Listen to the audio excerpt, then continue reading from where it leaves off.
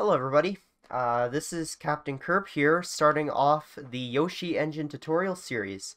We are going to be covering everything programming-wise and in terms of making a mod using the engine. This tutorial is not here for if you're wanting to make any kind of sprites or if you need to do any kind of Adobe Animate work. I'd highly recommend BB Panzu and other tutorials like ones from The Longest Solo Ever.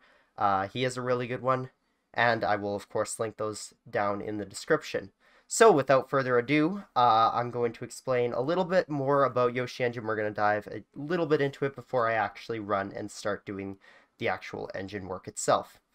So to start off, Yoshi Engine is a fairly non-programming wise engine. It's got a lot of features to it that make programming a lot easier and make the overall mod work a lot easier. I'm able to make and port mods in a matter of hours, in fact, and already highly complicated ones as well. So I'm sure that once you practice it for a while, you'll get there too. So one of the main questions I get asked is Yoshi Engine just a better Psych? And my answer to that is no.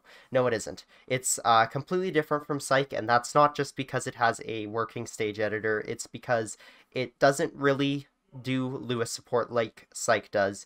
It has a lot more programming-wise features and crash-proof features that Psych also doesn't have. It's a very structurally sound program, or engine, my bad, where you're not going to be wanting to touch the source code a lot, and I won't be touching it, in fact, at all in these tutorials. So that's pretty exciting for anyone who doesn't like looking at spaghetti code, although I have been through the source myself, and it is very well coded. So big props to Yoshi Crafter for making this, obviously. The engine itself is incredibly soft-coded, and it is insane some of the stuff that you can do outside of the source that actually affects the source in the game. But like I said, we'll be talking about that a little bit later. So brief explanation on what this series is going to be is it's going to start off with the beginner, the basics, an intro to FNF. Like I'm approaching this as if you're absolutely new to the game and you need an explanation of pretty much how everything works. And I truthfully believe that that's the best, because somebody might come in and they might be very new. So if you already are experienced in that, I highly suggest downloading the engine, doing that part of this tutorial, which will be just the first little bit, and then going straight to the next one. Alright, so we're going to be looking at Yoshi Engine here, and as we can see, here's the Game Banana link. That'll be in the description down below as well. I highly recommend going to the engine's GitHub page, so we're going to do that. And when we're there, we're going to find the latest release, which is right here. It's 1.5.2. I might update this if it ends up being if the next version ends up coming out, which it will be coming out for later tutorials. So once you're here, I highly recommend just downloading the Windows zip, which we will do right now. And once you do that, it'll install the zip file onto your computer.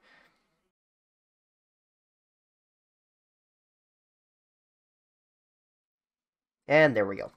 So now we just click that, and all that we're going to do now is we're going to go back out into the downloads folder. We're just going to simply right click it. You're going to need WinRar or 7-zip for this. I highly recommend WinRar, as long as you're okay with dealing with a few pop-ups every time you use it, and you'll see what I mean in just a second. So what we're going to do is we're going to right click and click extract files. And all that we're going to do is we're going to go down into, in this case, for me, I'll be using my documents folder, and I'm going to create a new folder, and we're going to call it Yoshi Engine. And in this one, I'm going to call it for tutorials, because that's what I'm going to be using for it. I'm going to click OK. That'll export. It's very quick. And then we're going to go to documents. We're going to go down where we can now see a folder. Yoshi Engine Tutorials is right there. And here is the engine. This is all you need, really. I also will say that if we go back to the actual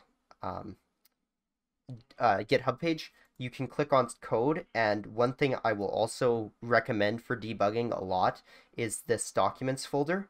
So all you have to do is go back to the original code page, click documentation, and then go to the doc folder. This has all of the MD files, which are really great because they outline all of your code stuff. So if you want to, say, move the camera, it's got a camera movement function in there, and it's got certain variables that you can use. But like I said, we'll be doing that a little bit later. I also recommend, if I don't get the tutorials out, or if it doesn't quite make sense, I would also very much recommend the wiki, which will also be linked down below. It's constantly being updated. Yoshi Crafter is really great on this one, and it's got pretty much everything you need to make a basic mod. So with that, let's go back to our file here, and we're going to click on YoshiEngine.exe, and I will get you acquainted with the Friday Night Funkin' game. Now, as you can see, it's loading up here, and we're going to get the tutorial. You can always click enter to skip everything.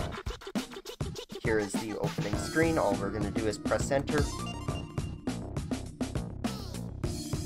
This is where, so this is what it's going to look like when you originally open it up. It doesn't look like much at first, so I'll just kind of run through all the tabs to kind of show you what's going on here. So first up, we have the story mode. This is where you will find all of your base weeks in FNF.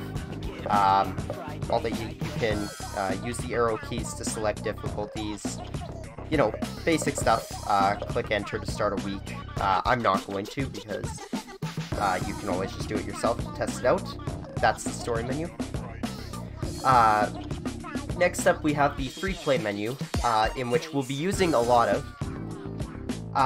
This has all of your individual songs in it. So as we get modding here, I'm going to have the different songs that we'll be working on in this menu, and this will be mainly where we're testing out stuff. As weeks, you have to play the entire week in order to actually test it out. So that's the free play menu. Next, we have the mods menu. The mods menu is fairly self-explanatory. It's all of the mods that you have installed. So in this case, we have 2 mods, and I can specifically show you that in the mods folder, you will see 2 mods. This will become important later once we start getting into making custom things. So that's the mods menu. That'll just show what you have installed. Next is the donate, which I will click because it takes you to a link to donate to the creators of FNF, which I highly recommend as well, as they are going to create an incredible full game. So if you have a little bit of pocket change to spare, do it. You know, it's totally worth it. Next up, we have the credits menu, which you can actually customize yourself to create credits for your mod team. And the great thing about Yoshi Engine's credits that none of the other engines that I know of have is actually multiple links. So if I go to Yoshi Crafter here, we can see his Twitter link, we can see his GitHub link, and we can see his YouTube link. If you press enter, you can go to that link. It's really cool in that way, so obviously check that out. Go clicking around a bit. Like I said, check out these creators. They're really great people. Next up, we have the options menu. This is where we'll be spending a lot of time right now. And the first menu that we're going to start off is the keybinds menu, in which if you click enter, you can see your keybinds. Now, the great thing about Yoshi Engine, once again, is that it supports multi-key, so if you're playing a mod like Shaggy on Yoshi Engine, you will be able to see 4, 6, 7, and 9 keys all being able to lay it out, and all you do is you just find the one that you want, you press enter, and then you get this menu. And we're going to be setting ours to what I typically use. You can set it to whatever you use. All that you do is you click on the specific arrow that you want to change, and you just press the key on your keyboard. In this case, I'm pressing D, F for down, J for up, and K for right. Then all that you have to do, and this looks a little bit weird at first, but once you get used to it, it'll make more sense. All you have to do is click back, and that'll save it, and then you just click exit. And look at that, now your keybinds are changed. Very cool. So let's head out, and we're going to go into gameplay settings next, in which you can find down scroll, middle scroll, which will essentially turn it into just one thing and force it to the middle, your strum line, or your like actual notes that you're trying to line up. You've got custom force scroll speed.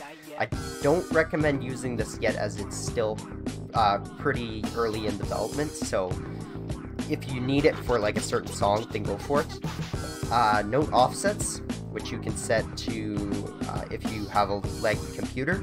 Bot play. Reset button. Ghost tapping, which is great. I highly recommend leaving this on, as it means that no matter what, if you tap a note, unless it's just in that space where you'd miss a note, you'd miss it, but otherwise you wouldn't. Accuracy mode, keep it on simple. The complex one gets this engine is very unforgiving in its inputs. We'll go with it's a more tricky version of FNF. It's more down to the typical rhythm game. So next we have the GUI options. Don't change the scale. 1.0 is good. Show timer, I usually leave this off because I don't like my mods actually being shown the timer, but you can obviously turn it on if you like that. Press delay shows a little number of which you were on or off the note by. Accuracy obviously shows your accuracy. Accuracy mode shows your accuracy mode. Number of misses shows your misses. Ratings shows your rating. You know, it's fairly self-explanatory. Average hit delay shows your average hit delay. Rating shows your rating. Animate the info bar actually changes your info bar, and I believe animates it in like a scroll fashion, so that's pretty cool. You can also show a watermark during your songs in case you want to copyright them, which is actually really cool, and I have never seen an engine do that.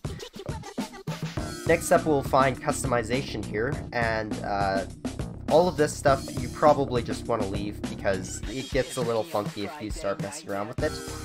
You can actually customize your arrows here. If we click this, you can actually change the colors of your arrows. Now for this tutorial, I'm not going to be doing that, but that's fairly self-explanatory as well. Go back to customization. Later on, I will show you guys how to do arrow skins, boyfriend skins, girlfriend skins, and the skin folder is for boyfriend and girlfriend and arrow skins. So we'll dive into that a bit later. Optimization and performances, unless you're running on an absolute potato of a computer that's worse than mine, you shouldn't be messing around with this. This is set pretty well. The engine runs really well, even on my not great computer. Next up we have miscellaneous. Miscellaneous, there's a green screen mode that is great for when you just want to record raw charts. It adds a green screen in front and essentially allows you to play the game without seeing any kind of distractions in the background. Hiding original game hides all of the original game. It basically just disables the mod folder for Friday Night Funkin'. And finally, the developer menu. This is super important because for the rest of this tutorial, I need you to have developer mode on. Click enter and change that on, and we will show what that actually changed here. Now, when you go back, we have a whole bunch of new things. So that's where this tutorial really ends, and the next one will begin, because in the next tutorial we are already going to be diving into making our first mod and doing characters and creating a special mod folder. So I hope you all are excited, and with that, thank you, bye.